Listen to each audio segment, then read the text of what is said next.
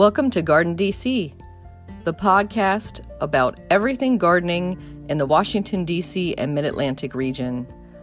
I'm your host, Kathy Jentz.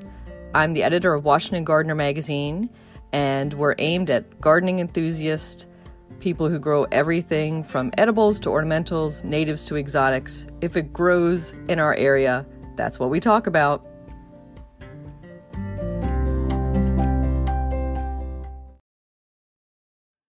This week on the Garden DC podcast, we're joined by Peggy Cornett. She's Monticello's historic gardener and curator of plants. She's also a researcher, author, editor, international lecturer, and educator. Welcome, Peggy. Thank you. Glad to be here. So, Peggy, you're down in Charlottesville, Virginia. How is the weather down there this week? Well, it's been hot for quite a while, up in the 90s, but today is overcast and rather cool, and we may have some rain. So we've had periodic rains throughout the month, so it's not been as dry as it usually can be. Mm-hmm. Yeah, pretty much the same here in the DC suburbs. We're having a nice light rain today for once, not a gully washer. That's always good. And I know Monticello means little mountain, and it literally is a little mountain because when you're on the top of it, sometimes the weather up there can be completely different than down below. I recall some past Heritage Harvest festivals where I had to wear gloves in the first week of September because my hands were freezing off. Yes, it can be very unpredictable, especially coming up in the fall, but yeah, Jefferson once wrote that on top of Monticello, you look down into the workhouse of nature, and so we can have just about anything. And sometimes I'll drive into work and it's perfectly clear in Charlottesville, and I'll get halfway up the mountain and we're just socked in fog. So it's definitely a different climate sometimes. Yeah, I do recall some of the fog, sitting in the fog up there and waiting for that to clear.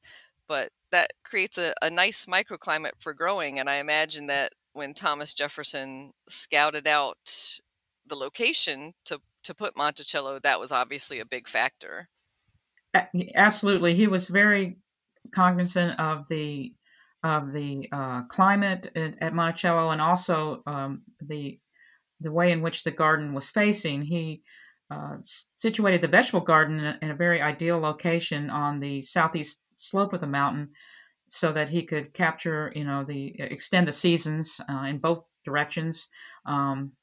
We really avoid a lot of the late spring freezes and early frosts in the fall.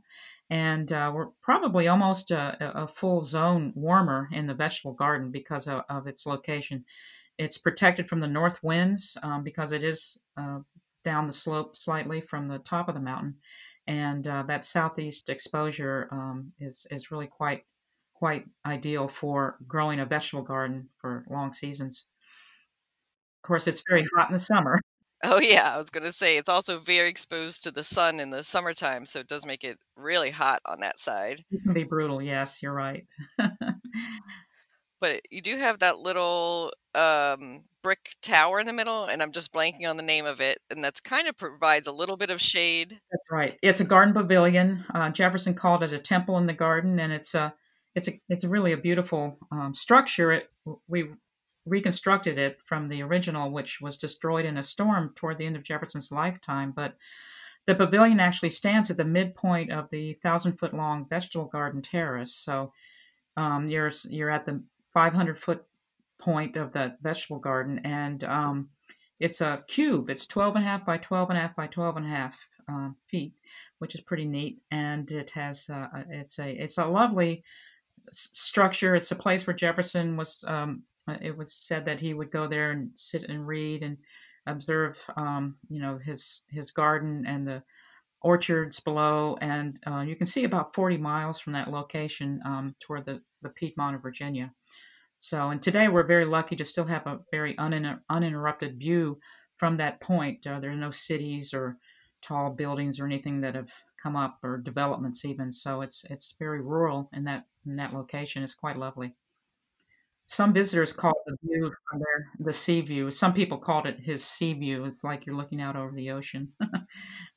I don't think we could quite see that far, but there's some, yeah, beautiful rolling hills in the distance, and I've taken some really nice photos from that vantage point. But I can see why he picked that midway point. It's a really nice resting spot, and that does bring up a good point that a lot of us don't put a place to sit and enjoy in our edible gardens. You might have a bench or two in your ornamental, but usually there's no place to rest or sit or just even take notes in your edible landscape. That's an excellent point, and I believe that the garden pavilion was a place for Jefferson to take notes, and because he did keep a garden book throughout his lifetime, and wrote down, documented what was in the garden. He kept lists and diagrams, and he was really writing in this garden book from the time he was in his early 20s until he was 2 years before his death. In 1824 was the last entry. But yeah, I think having a place to sit is so important, just to take it all in. hmm And so lucky to have that type of record keeping to as a resource for today's gardeners and for obviously historical purposes in the garden. And before we dive into that a little more, let's talk about your background, Peggy. What made you a plant person? Well, I always give my mother credit. She was really into vegetable gardening, and as a young child, I was involved with her half-acre garden in our backyard, and she grew up on a farm and was very a self-sufficient farm actually in West Virginia. So she was just kind of a vernacular gardener in many ways. She had some very interesting ways of keeping birds out of the garden by hanging pie tins in the trees and that sort of thing.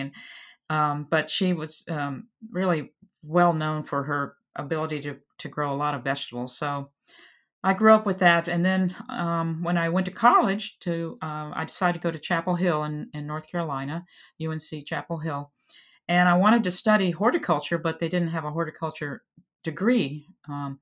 So I studied botany, and I did a dual major in botany and English. And I think that was a terrific background for my career because I really love botany. I love native plants and the study of taxonomy and field botany, basically, is what I'm most attracted to. And of course, ecology, and that was during the environmental movement. So it was an important time in my life to really learn about nature. And from there, I worked at a I worked at Old Salem in Winston-Salem, North Carolina, which is a restored Moravian village.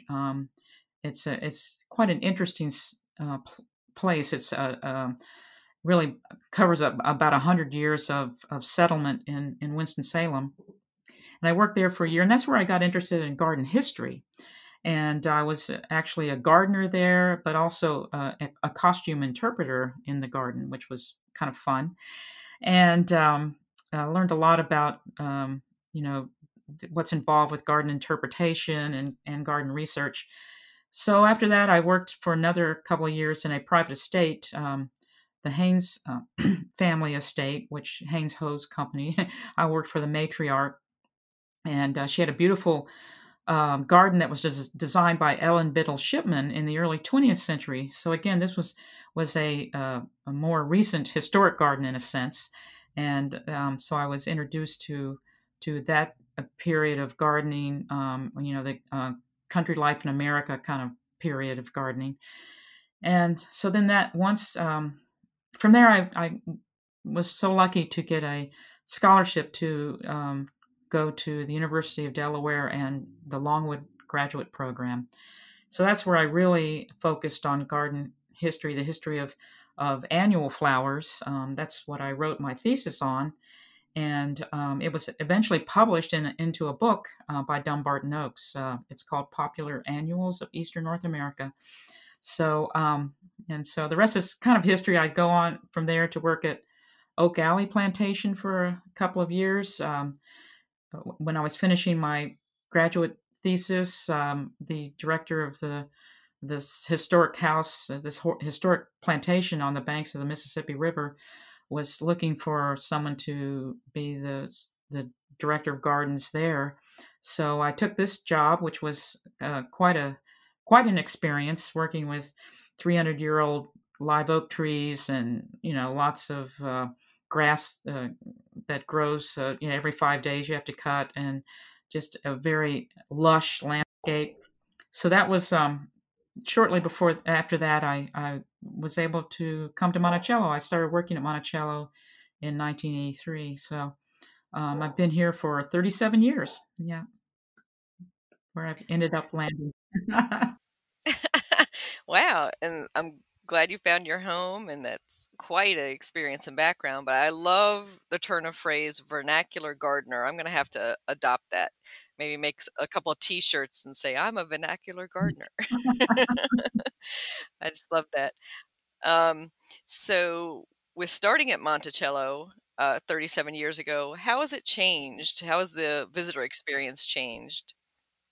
Yeah, Monticello has gone through a lot of evolution since I've been there. When I first started, we had just completed. They had just completed the restoration of the vegetable garden terrace, and that was all really based on archaeological investigation. They had we knew Jefferson wrote about the garden, but everything was verified by archaeology. So it was one of the first and kind of premier landscape restorations that was really based on this scientific study.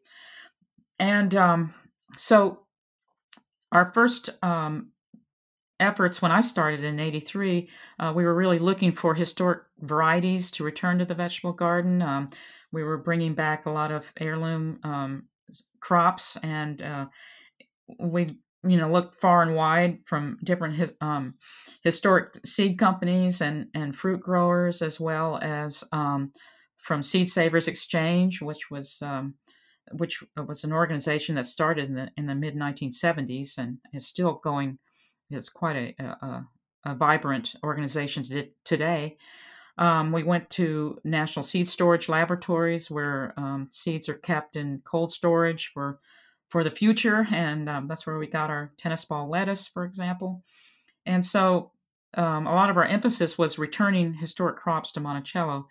And we also, of course, had a restored flower garden that the Garden Club of Virginia um, uh, established, or recreated in the 1940s, and we've certainly maintained that, even though it's not probably exactly as archaeologically based garden, but it is a garden that reflects Jefferson's ornamental landscape.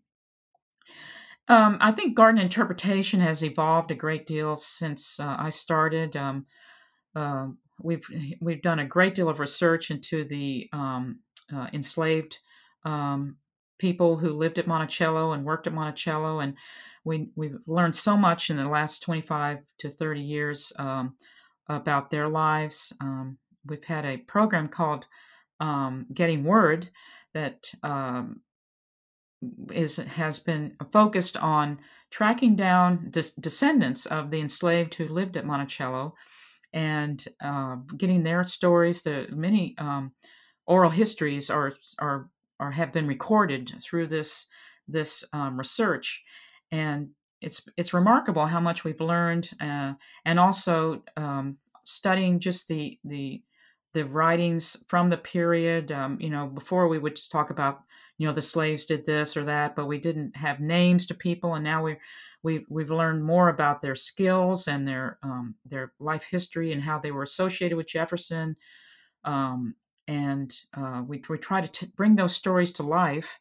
And it's these are difficult subjects, and it's often not easy to explain what the life was like in those days. But it was certainly, I think, very important for us to really reveal the landscape of slavery, as well as just talking about Jefferson and his love of flowers and vegetables.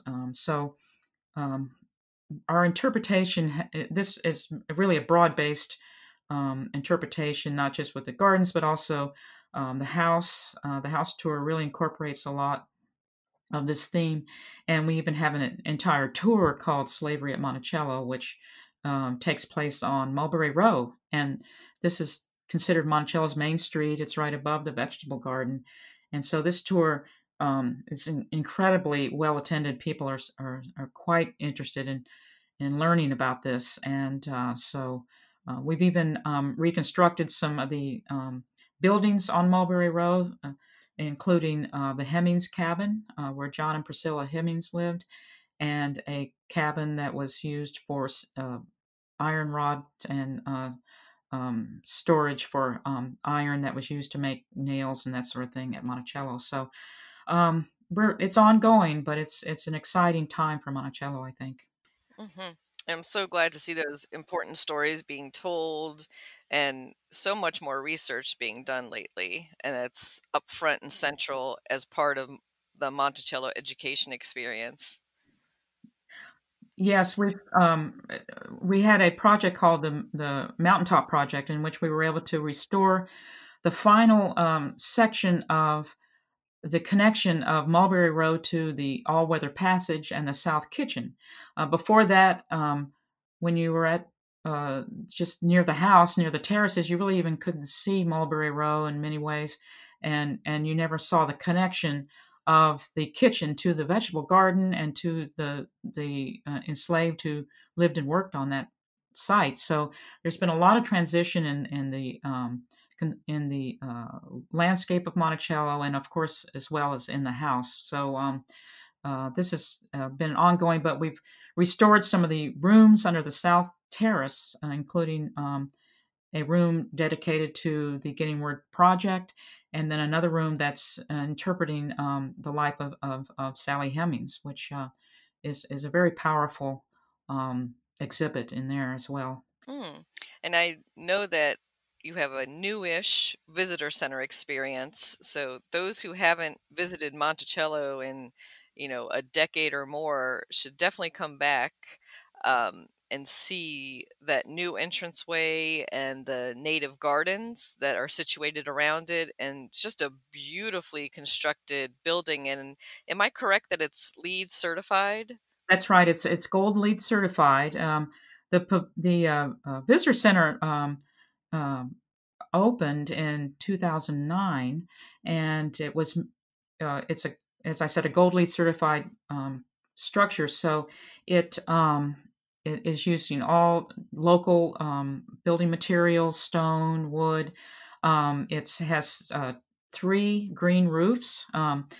The courtyard where you first enter with large trees and everything is really it's all growing in 3 feet of soil, and below it is it's the inner workings of the structure. It's uh, classrooms are under this courtyard, and they're all kind of buried into the ground. It's a geothermal heating and cooling. The water that runs off the roofs are funneled into a greenway. They're channeled underground, and then they kind of emerge, and it's like a little stream that runs through the center of the parking lot. And there are native plants all around that, and of course, all the plants around the visitor center are native. And some large trees were brought in to make it appear as if the building was just always there. But so it had a mature landscape planted pretty quickly around the building. So it's definitely was a masterpiece in my mind and a great transition from what we previously had, which was kind of an open air pavilion where people bought tickets and got on a bus. So now it's a much nicer experience. So yeah. And we even have a gardener. We have a native plant gardener who works there full time in that area, because we have so many native plantings there, and all through all through the parking lot area are also native trees and perennials and shrubs. Yeah.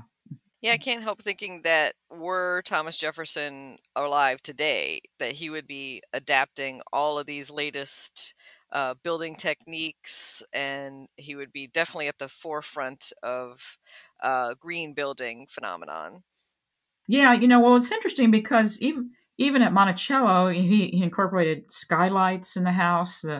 Um, the natural lighting in the house is remarkable, and he was using things like what we would call storm doors or windows, and so there were techniques. It's probably not in for the same reasons we do these things today, but there were many elements of the house that made a lot of sense. And channeling the rainwater from the house, he channeled the rainwater into Philadelphia gutters that then ran into four cisterns at the corners of the terraces. So he was trying to save the rainwater to use it for the garden and for consumption. The cisterns would leak, so they weren't that successful, but it was a very well thought out architectural design plan to incorporate these cisterns that you really don't even know they're there. I mean, they're built into the ground, and you don't even see gutters coming off the house because they're internal. So Yeah, I never noticed the gutters on the house, but I knew that there were cisterns underneath. And one, as a gardener, notices, especially on the vegetable terrace, that all the water has to be hand brought in. That he obviously didn't have an irrigation system, and that the stream is at the bottom of the mountain, so to speak. So everything had to be brought up that wasn't rainwater. yeah, the Ravenna River is about a mile away, and it's down at the bottom of the mountain. So I believe there were times when the garden could get quite dry in drought periods. There are springs around the mountain, and Jefferson knew where they were, and um, of course the enslaved would take wagons down to these springs and collect rainwater, collect the water from them.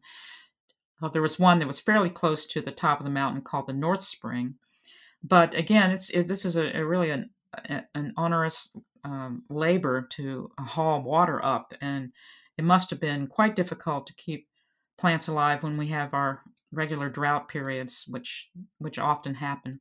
He did have a plan, though. At one point he wanted to create. There were the Montalto, the big mountain above Monticello, he called it Montalto, and it apparently had a natural spring. And so there was at one point during his musings, he was thinking of creating a waterfall from that spring that you would see from the west lawn of Monticello. But then he wanted to channel that waterfall over to his gardens with a series of aqueducts. And so this was all just kind of in his mind and on paper, but he never realized it. But it's kind of an amazing um, thought, that he was contemplating a way in which he could resolve the problems with watering his garden in such a beautiful fashion if it could have been done. That would have been beautiful, but yes, very ambitious. And um, so for the circle of annual flowers that are around the walk at Monticello, most of those are heirloom, or all of those are from heirloom, and are they all grown from seed, or are some of them started seedlings? Um, all across the board. The winding walk that runs around the leveled west lawn. It's a very meandering walk with narrow borders on either side, and we're growing. Well, there are perennials there, some peonies and um, echinacea and things like that. But for the most part, especially at this time of year, the main visual you see there are the summer annuals, and most of them are either grown from grown in a greenhouse. We do have production greenhouses at Monticello that are off the public view, but a lot of them also just come up from seed every year. And the flower gardener, Debbie Donnelly, is very observant of what's coming up in the garden, and she'll thin things out so that, for example, we have full beds of like snow on the mountain, and we have sensitive plant that and other flowers that have come up that are annuals that come up year after year, and they've just reseeded themselves. And so it's a mixture. But there are heirloom plants. Most of them are flowers we've had for years. It's a mixture of ornamental flowers. A lot of them are just species. that flowers that were popular in Jefferson's day. Of course, he recorded many of them that were growing. But we also grow a lot of native plants in the garden. Probably about 100 different species of native wildflowers are grown in the garden. Cardinal flower is one of our favorites, and the great blue lobelia.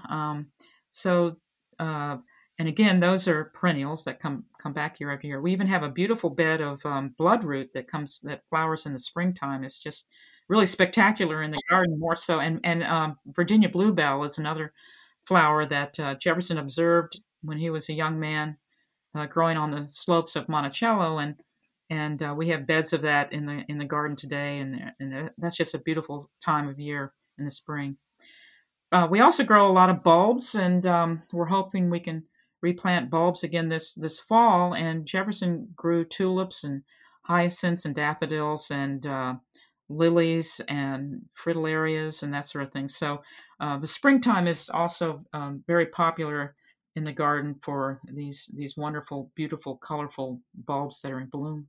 And where was he sourcing back in the day, especially for all those bulbs? Yeah, he did have sources. Various people, nurserymen like Bernard McMahon was one of his major sources of seeds and bulbs and plants. He had a nursery and seed house in Philadelphia, and Bernard McMahon was pretty well known as an author as well. He wrote the American Gardener's Calendar, and it was first published in 1806. And McMahon wisely, I think, sent Jefferson a copy of his book that first year it was published. And so Jefferson, at the time, was planning his retirement garden. He was still president in 1806, but he was obviously referring to McMahon's book because often Jefferson had directions in his notes to his memoranda to his overseer and to his granddaughters that were sort of word from word out of McMahon's book on planting bulbs and flowers. And McMahon was sending Jefferson some unusual tulips, for example, and he was sending him seeds of lots of flowers.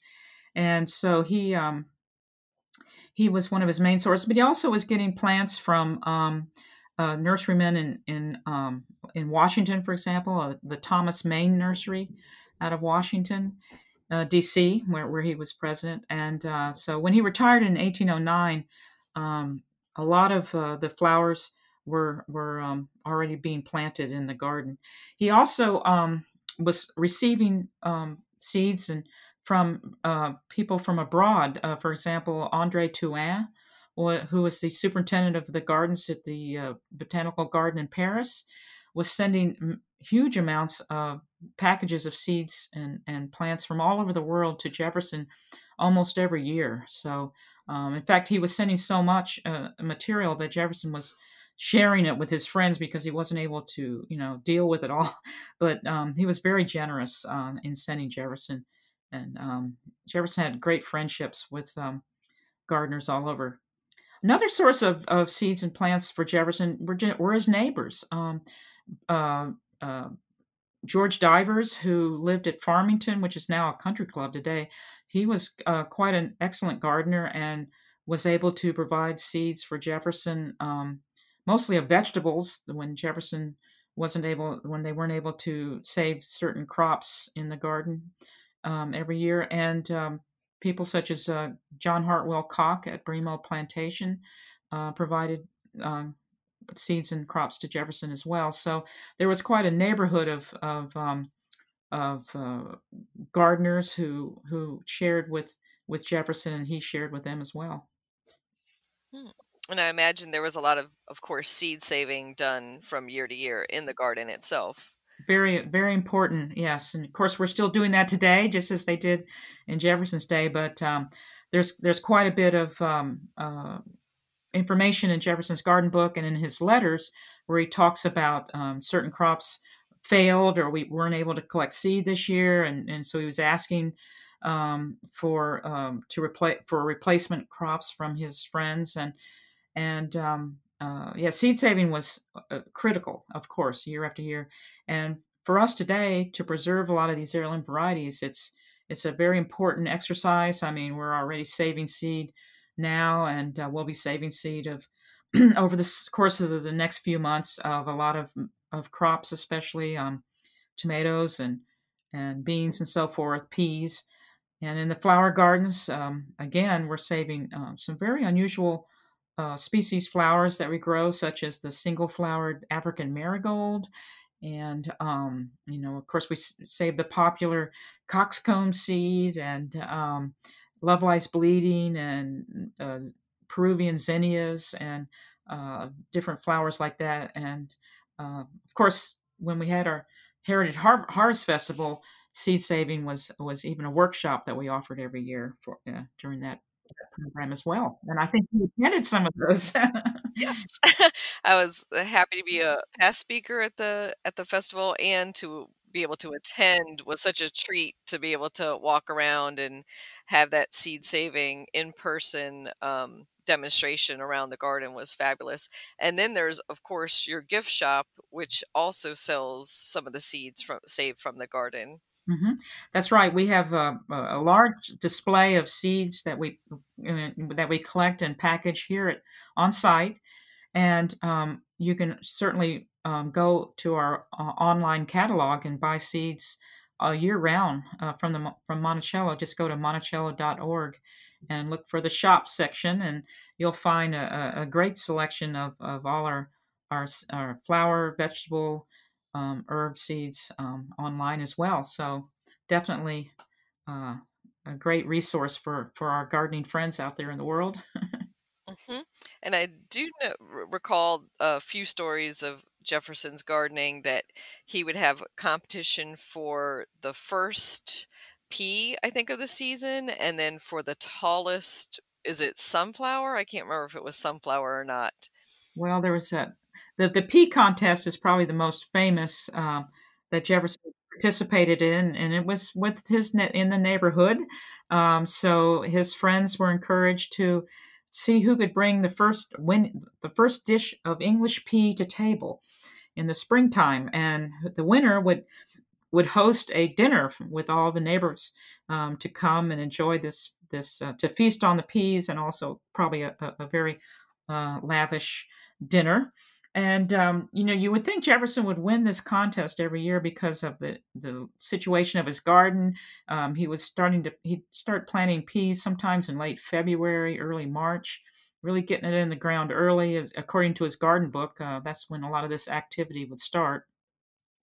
But it turns out that the gentleman I mentioned earlier, George Divers of Farmington, was probably a better gardener in some ways, and somehow he was always winning this contest every year. And so it's a delightful story, though, that one year Jefferson actually did win it, and he was encouraged to announce this to all the neighbors, and he said, "Oh no, just let Mr. Divers win it again because I don't want to take his glory away from him." So he was kind of being magnanimous about it, but he didn't. I'm sure it was just a great celebration every spring, and as you can imagine. And maybe he didn't want to take on the hosting. Oh, I won't go that far, but yeah, you probably. I'm not sure how many people participated in it, but it could have been a big crowd. Yeah. Was there a favorite flower that Jefferson liked to bring to table, maybe as a cutting flower? Well, that's a good question. He did grow a wide variety. I think his granddaughters were very interested in flowers in the gardens as well. And so there's a lot of documentation about the excitement over the tulips when they first flowered in the springtime. And tulips are mentioned quite a lot. But there's also mention of flowers like the caracalla bean, which is the snail vine. Jefferson wrote that it's the most beautiful bean in the world. So he obviously liked that flower. He also liked the heliotrope. He said that the smell rewards the care. It's the fragrant heliotrope is one of the flowers that we enjoy growing every year. We just grow the species form, the wild form that grows from, it's native to Peru, I believe, or South America. He was growing um, African marigolds and some of those flowers that are also from South America. So yeah, I think it probably like most of us, he might have enjoyed flowers as they they were in season, so to speak, just the same as the vegetables. Um, for example, he was growing an army captain from San Antonio, Texas, sent Jefferson a pepper one year, the which we call the Texas bird pepper. It's really grows wild down in the southern part of the United States, down into Mexico, and it's a very hot pepper. I believe they call it chile piquin in Texas. It's it We call it a bird pepper because it's so hot that only birds can eat it, because birds don't have this sense of taste that tastes the heat in a pepper. But it's a very pretty little pepper. It's almost decorative in the garden, and so it's one of our favorites. And it's one that Jefferson was growing because he was hoping to have a pepper that was hardier, that could withstand some of the early frosts that most peppers succumb to. And it is a pretty tough pepper. Yeah, he was also growing or trying to grow, cultivate some of the crops that Lewis and Clark brought back from the West when they were on their journey from 1803 to 1806. The Lewis and Clark expedition was intended to, you know, travel across the continent to map and make observations of the landscape, and to return plants and seeds of any kind of economic crops that they could find, as well as ornamentals. And so they did bring back some beans, for example. The Arikara bean was one that Jefferson had planted and cultivated in the garden for a few years.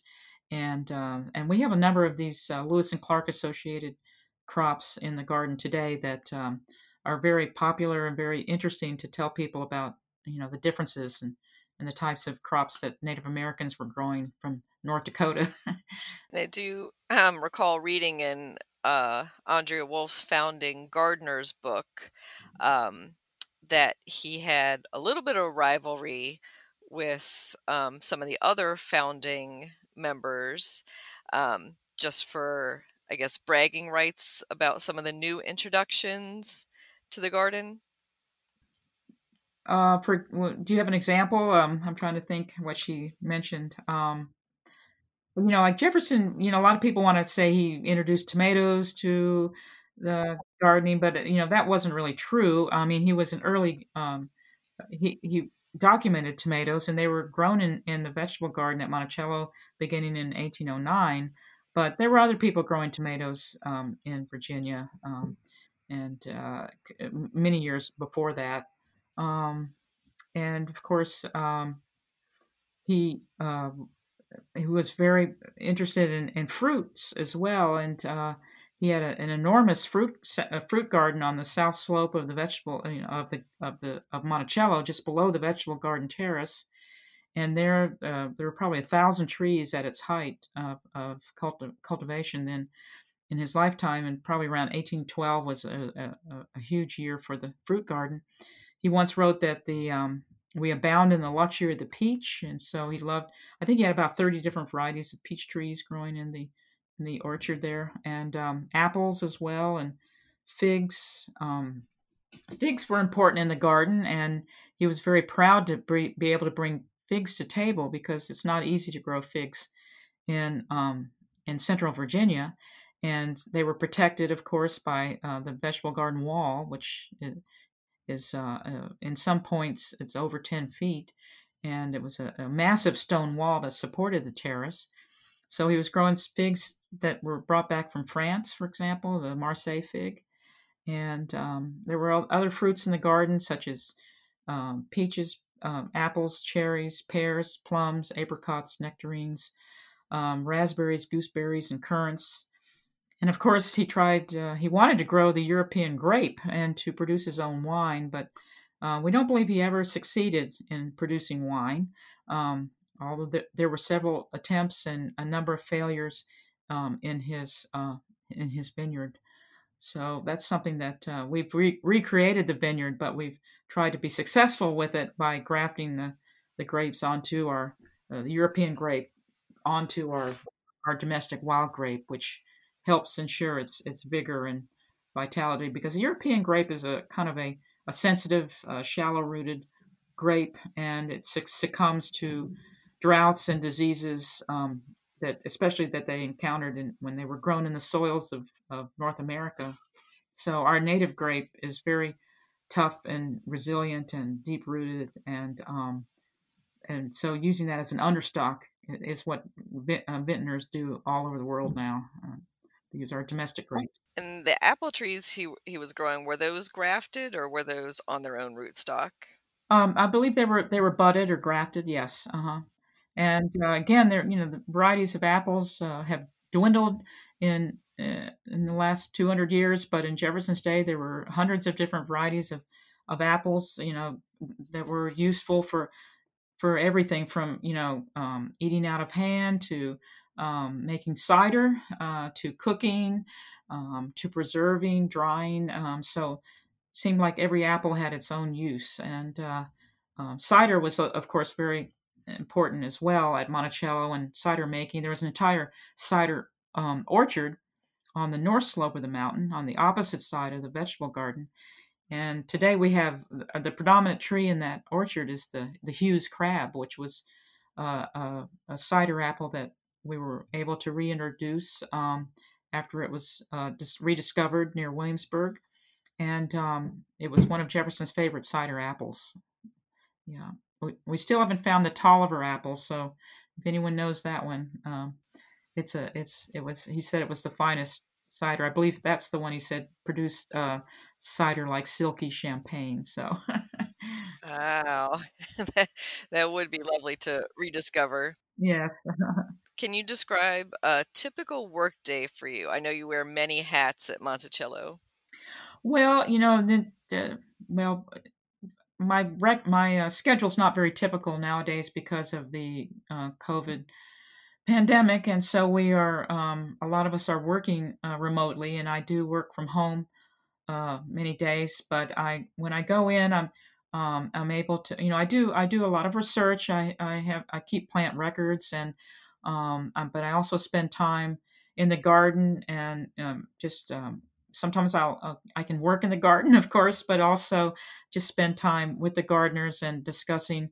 How the gardens are, our plans for the future of the garden, what will be growing in the fall, for example, some new crops or flowers that we'll have.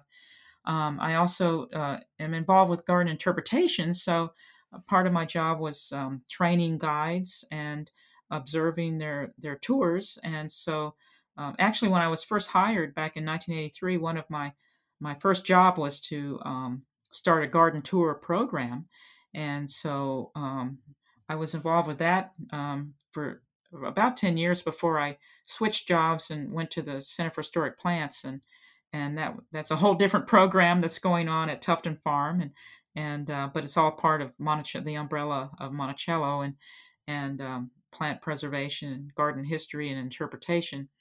So I was there for 17 years before coming back to Monticello as in my current position.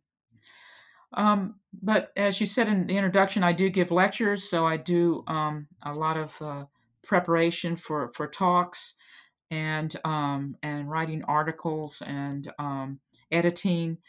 I do a lot. Actually, I do a lot of editing of uh, our publications as well as the seed catalogs that go out. And I even spend time administering the Monticello Farm and Garden Facebook page, and that's something that I enjoy doing. Posting photographs of the garden and talking about different plant histories. And just about every day we post on our Facebook page, so everyone's invited to join. It's just send a request, and we will happily welcome you to our group. And I do know that you also share on Instagram photos from the Monticello garden. That's right. Yeah, we do have a lot of social media outlets at Monticello. Recently, we've been doing live stream videos, and there was one of me recently. Well, about 2 months ago, it was an interview, and it's on. And you can still pull these up on our website. The live stream programming has been a lot of fun, and especially since we were closed for 3 months from March 15th until the middle of June. And so we started doing a lot of programming online, digital programming, and even live stream garden tours. And I've done some private tours via that medium, and it's been a lot of fun to have groups that have signed up. There'll be like 30, 40 people on a Zoom tour, and I'm walking around talking to the camera, basically. So that's another part of what I do. And yeah, it's every day's a little bit different, I think. But I yeah. imagine that's what keeps it interesting. Yes, it And does. the Heritage Harvest Festival that we had mentioned earlier takes place usually second weekend of September, usually obviously not conflicting with Labor Day weekend, but this year it's taking a break. I assume to return next year, hopefully after the COVID crisis is over with. Yes, we're going to be offering a series of kind of a long series of programming that would have been offered on one day at the Harvest Festival, and so there'll be a program with me and Jennifer Jewell and Ira Wallace as one of the offerings. And she wrote a book recently about women in gardening, the earth in her hands. And I'm featured in the book, which was quite an honor. So we'll have an interview with us, but there'll also be speakers and workshops. And so the main thing is to go online and to get reminders of these upcoming events. You can sign up for them or register for them, and we're hoping to even be able to offer some kind of virtual wreath workshop programming in the later in the year. Our wreath workshops are one of our more popular events that take place at the end of November and early December, and so since we probably won't be able to have any of that on site, we're looking to come up with some ideas of offering a taped tutorial and instructing people on making wreaths um, on their own at home. But we've done the wreath workshops really for at least 35 years. That's been a very popular program. I was just going to say for our listeners, Jennifer Jewell is the author of the book that you'd referred to, and Ira Wallace is with Southern Exposure Seed Exchange, which is just down the road from Monticello and has a close tie with both the festival and Monticello, of course. Absolutely, yes. And Ira's featured in the book as well, and she's always such an important part of our Heritage Harvest Festival. From the very beginning, it was really her idea to start this festival. So she's the founding mother of it for many many reasons. And they should follow Monticello on Facebook and also visit monticello.org would be the website. That's right. That's right. That'll lead you to a lot of fun things in the garden, and to keep in touch with what we're up to, because we're staying quite busy and coming up with some really interesting ways of connecting to people, maybe in better ways than we could before by using more of our digital resources, our technology for live streaming and that sort of thing. So in some ways, it's opened up an opportunity for us that we didn't have time to do before, and so now we have the opportunity to do this. And I know that you were just involved in a live Zoom chat with other historic garden properties in our area, Gunston Hall and Mount Vernon, I think.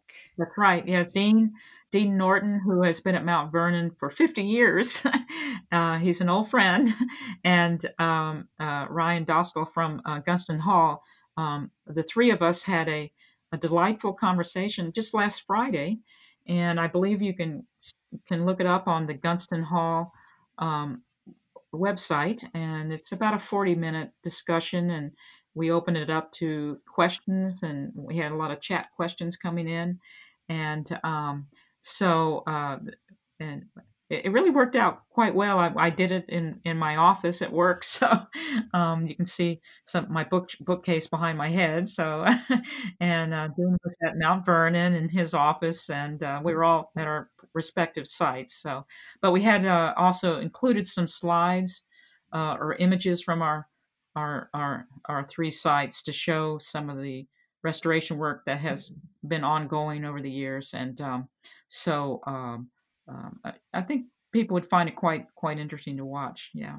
No, there's a Southern Garden History Association. Are you heavily involved in that? The Southern Garden History Society. That's right. In fact, we were supposed. It's an organization that's you know all over covers gardening all over the South, but people are members from all over the country. But this past spring, we had to cancel the annual meeting, which was going to be at Mount Vernon. So it's going to be rescheduled for next April, and hopefully we'll be through this and we can have an on-site meeting again. But it's this organization has a publication called Magnolia, and I do a lot of editing and work on that publication. And the website, which is southerngardenhistory.org, is a great resource for garden history, for research. It's definitely worth a visit to see all the various links. You can access all of the journals going back to the 1990s online, and you can find out about historic sites all over the South. But it's an organization for just anyone who's interested in gardening and garden history. It's not just a professional organization at all, and it's a very social group. And the annual meetings are one of the highlights of this organization. Yeah, I recalled them meeting in at Monticello, I want to say almost 15 years ago previously, and being able to take part in that. And they are a very gregarious group and open to anybody that's interested in the topic. So definitely check that out. Yeah, I thought last we've been in Nashville and New Orleans and Charleston and all over the meetings are held and focused in different cities and towns every year. So definitely worth looking into. Thank you so much, Peggy Cornett. You've given our listeners many avenues to explore and check out online, and those online talks and videos that are available and upcoming ones. And I hope that many of us will be able to get down to Monticello soon to visit in person, if not this year, then sometime next year. Yes, we're definitely open to the public and a lot of outside activities, of course. So yeah, it's definitely a good time to come. The gardens are looking tremendous right now, and we had a good spring, cool weather, and regular rains. So it's really never looked better. So if you're in the area, it's definitely worth a trip to Monticello. Wonderful. Thank you again, Peggy. Thank you. Enjoyed it.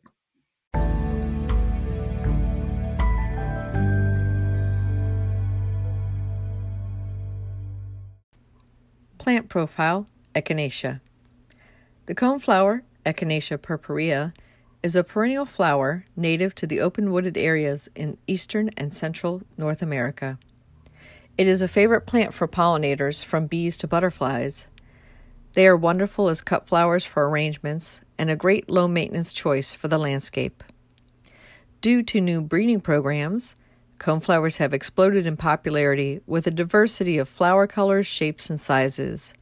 The straight species is a rosy purple, but new cultivars now come in a wide choice of colors ranging from bright shades of orange and yellow, soft whites and greens, and brilliant hues of pinks and purples. The new selections also have unique flower forms, such as double-petaled flowers and more dwarf compact plants suitable for container gardens. A few selections I especially like include Green Envy, Cheyenne Spirit, and Pixie Meadowbright. Echinacea prefer full sun and well-draining soil, but can tolerate part sun and clay soils. They will bloom from early summer through frost. Frequent deadheading, removing the spent blooms, will promote reblooming for your coneflowers. At the end of the growing season, leave some coneflowers up to go to seed. These provide food for birds and for native beneficial insects who spend the winter inside the hollow stems. It provides a cozy home.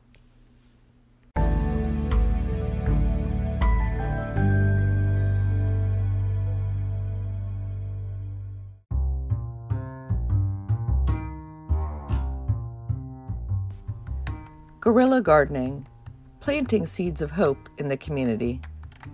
Like mythical fairies, the group of young urban residents crept into an abandoned lot late at night and left flowers in their wake. They planted in parking lot edges and along median strips. They even filled in some potholes. Knowing that their deeds might be ephemeral and not last a full day, they still gathered and expended their time, energy, and resources in an effort to inspire similar deeds in their community. I accompanied these so-called guerrilla gardeners one evening in Washington, D.C. a few years ago and found them to be motivated by a number of different factors. Some were interested in gardening and had no space of their own. Others were living eco-friendly lifestyles and saw the plantings as a political statement against all the concrete and asphalt in our cities. Still others just saw the plantings as fun outings to participate in and liked the thrill of a small amount of danger in doing something ostensibly forbidden. The practice has been around since our ancient ancestors took a violet or other wildflower from the woods and transplanted it next to their huts, enjoying the flower's beauty daily in their community. But it only gained a name a decade ago when groups of intrepid residents of New York City and London gathered for nighttime gardening installations at bare land around their city. Since then, guerrilla gardening has spread worldwide and even spawned an industry of making seed bombs, clay balls impregnated with annual flower seeds that can be thrown over the fences into abandoned lots. Most guerrilla gardening installations are ornamental plants, though more and more are planting edibles and herbs. Often they include direct sowing sunflowers, since this tough plant serves multiple purposes. Sunflowers are attractive and need little care. They also provide a food source for wildlife and humans alike. Further, they self-sow and can return annually on their own once a patch is established. Finally, sunflowers can help the soil by removing harmful soil toxins, a process called phytoremediation. Guerrilla gardeners know that their efforts may be stolen or destroyed, but they live for the notes of gratitude and the smiles on the face of passers-by. If you are inspired to do some guerrilla gardening of your own, here are a few tips to get you started. Scope out a neglected piece of land or empty planter boxes. Visit it at different seasons and times of day. See how the area is used or not. Choose a location to where you live or work and appoint yourself its guardian to start watching over it. Select plants that are tough and can withstand the living conditions at your location. Some suggestions include ground cover sedums, zonal geraniums, black-eyed Susans, and juniper. Invite like-minded friends to join in and schedule a planting project. Make small signs at the location and post on social media to let people know of your project. Keep the plants alive and looking good by regular watering and pruning and weeding. Once you start, you will see neglected land wherever you look. Empower yourself to reclaim these precious resources and cultivate them in our community.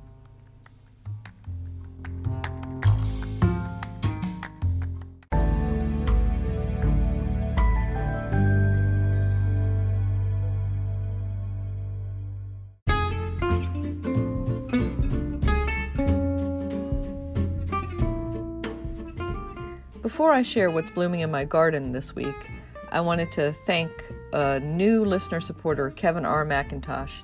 Thanks so much for your support, Kevin. This past week, it's been rainy on and off and fairly gloomy in the mid-Atlantic, but we needed those rains, so I am definitely not complaining. And for sunshine, I have plenty of yellow blooms in my garden, from the really tall and formidable cup flower to Rudbeckia laciniata, which is kind of a thin, tall plant. It's also known as the green-headed coneflower or cutleaf coneflower. I got it actually from a construction site rescue mission where it was going to be torn out from an old police station in our neighborhood. And I put it along my back fence line to spring up, and sure enough it has, so much so that I'm using fishing line to tie it back from leaning into the sidewalk and bopping passersby in the head.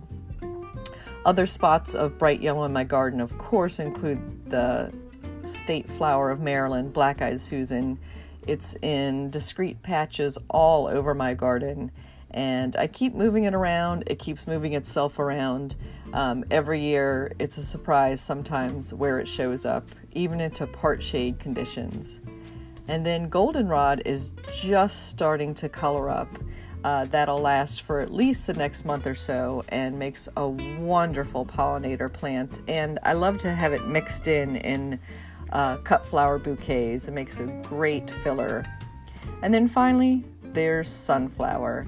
This year, I seeded in a shorter variety that should get about 3 feet tall, and it's just forming its flower buds. Past years, I've done those giant sunflowers. I've also done the teddy bears and the filled in, but I like this mid-range sunflower. It gives you something at a nice height for passing by and makes a good cut flower as well. Hoping you have sunshine in your garden as well as plenty of rain.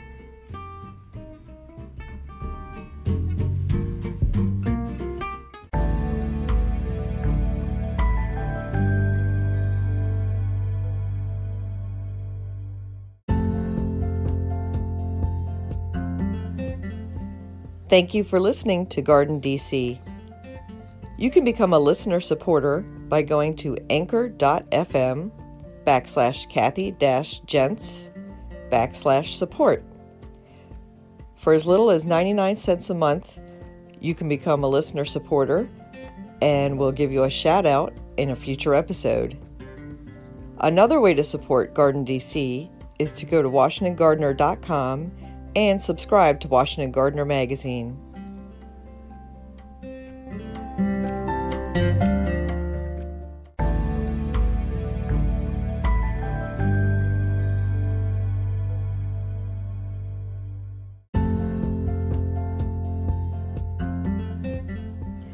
You can find Washington Gardener online at WashingtonGardener.com, on Twitter at WDC Gardener, on Instagram at WDC Gardener, and on Facebook.com at Washington Gardener Magazine.